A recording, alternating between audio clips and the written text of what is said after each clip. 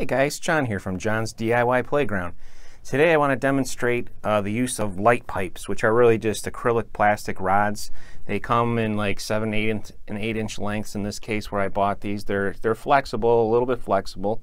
And the idea is I have some LEDs inside this project where I want to show the LEDs on top of the case, have little indicator areas. And what I'm going to do is use these acrylic rods to do so. So if you take a look inside here, you can see the circuit board that I have. This is a backup battery system I have for my Raspberry Pi. So when the power goes down, this thing actually takes over for a little while and can do a controlled shutdown.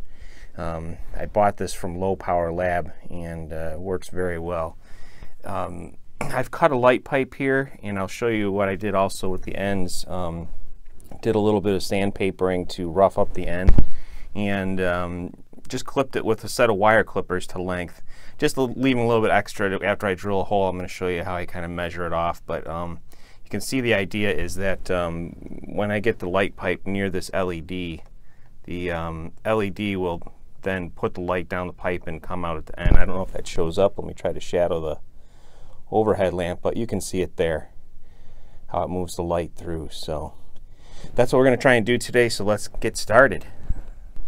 Alright, so we've got these light pipes, and I didn't tell you that they are 1/16 inch in diameter. So 1/16 of an inch, so I've got a drill here now with the 1/16 of an inch drill bit. And this particular light that I want to pipe up to the surface here is a little bit proud of the case lid, but like I said, even with that short distance, the light pipes are a little bit flexible. When I drill into here, I'm going to drill down here, but I'm maybe a couple millimeters lower than where the light actually stands. So we will bend this acrylic pipe a little bit to make it to the LED. So I'm not even going to be critical about measurement. I'm going to kind of eyeball this and just put it where I think we're as close to a straight shot as we are to the LED. Looks about to be right there. And let's just drill.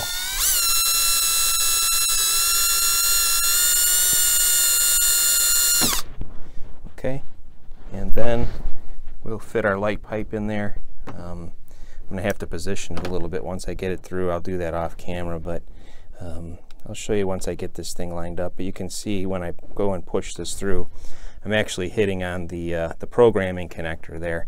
But I'm going to actually straddle through in between there, and I'll show you how it looks when I'm done.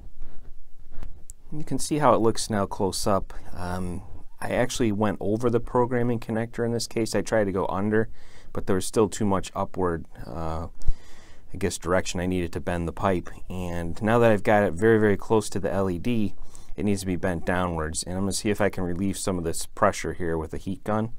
But also, I'm a little bit long. This is, like I said, I cut it with a little bit of extra length. I don't want it to stick out that far.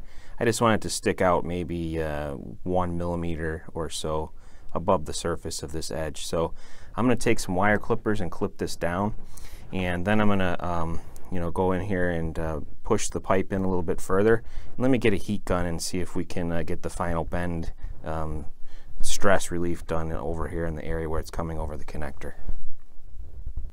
I'm going to be using a 1,000-watt hobby heat gun. You can find them at most hobby stores. People use them for like airplanes and things like that. It's not a hair dryer, it's a heat gun, and I'm going to kind of blow it away from the electronics and in the direction like this, towards myself, I guess, towards the camera from right to left. And we're just going to try this for a little bit. The idea is we want to bend this acrylic rod down so that it's on top of the light and not wanting to bend upwards. So let's see how this goes.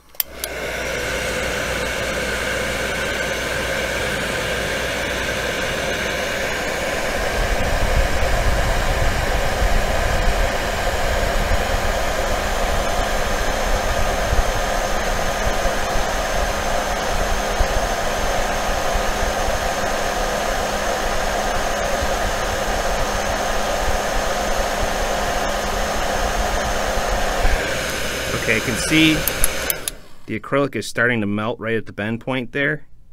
So I stopped the heat right there. It was going to actually melt the thing in half.